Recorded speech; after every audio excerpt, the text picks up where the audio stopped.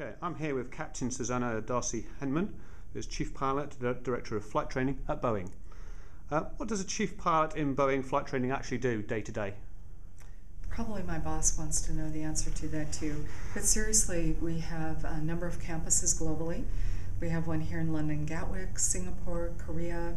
We do work in Tokyo. We have a campus in Shanghai, 3 locations in Australia, Seattle, Atlanta, and Miami. Then we also have embedded training in Dubai, and we've done embedded training in Doha, Qatar. So that's about 512 instructors that are on the move. They're very mobile and very global, and ultimately they all work for me doing training. Okay. What do you think will be the biggest challenges in flight training going forward? I think the biggest challenges in flight training going forward is where we're going to get students from initially. As you know, we're going to increase how many airplanes are being built. There are a number of pilots retiring, and it's difficult for young people to get scholarships or to be able to enter aviation colleges and get their education. So I think that's going to be the big challenge. How do we encourage young people to get interested in aviation and stick with it through their whole training? Do you think today's pilots are perhaps losing some of their basic skills in flying? I don't believe pilots today are losing their basic skills in flying. However, I do think it's a challenge if you're on the automation the whole time from takeoff to landing and you don't hand fly the airplane. That's why when I was still in flight test, we actually hand flew the airplane up to about 16,000 feet and then hand flew it coming out. So you do need some time to do hand flying.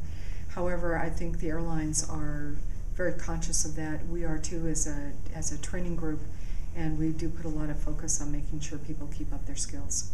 Okay, and given the reliability of aircraft and engines today, is it also time for recurrent training to evolve?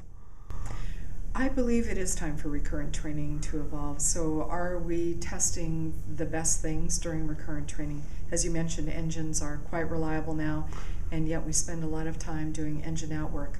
So do we want to move more toward training that looks at exactly what the challenges are today and keep that evolving as the challenges move forward, rather than really a syllabus that was written back in the 1950s? Okay. What does Boeing bring to flight training in terms of manufacturing the actual aircraft as well?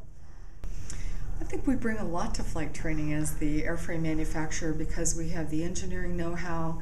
Our team has a lot of people that have flown the airplane, so we have a lot of best practices as the manufacturer that we have to offer to our students. Okay.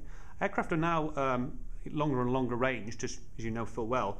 Where do you stand on sort of crew flight time and fatigue issues? And do you think perhaps that cockpits of the future might need sort of biometrics or something like that to measure wakefulness in pilots? I hadn't considered that. There have been a lot of studies for ultra long range flying, so there's a lot of data out there on what the best way to rest people is. And one of the things they've found is that a double rest works best. You tend to sleep lighter during the first rest, and on the second one, you get a nice deep sleep, so pilots are rested. But I hadn't thought about biometrics in the flight deck. Okay. The 777 has been a phenomenally successful aircraft, which Boeing now is seeking to develop further with a proposed upgrade. As former Chief Pilot, what would you do to improve it? What's on your wish list? Boy, that's a tough one. What would be on my wish list if I were still the 777 Chief Pilot? Very seriously, a more comfortable flight deck seat. The 16G seats tend to be a little stiff for me after about 3 or 4 hours, so how do you have a great 16G seat and yet one that you're not kind of moving around to get your back comfortable? But outside of that, the fly-by-wire laws are perfect. Of course, you always want the latest in avionics, so I'm sure they're going to do an avionics upgrade. And of course, you always want to fly further and more efficiently.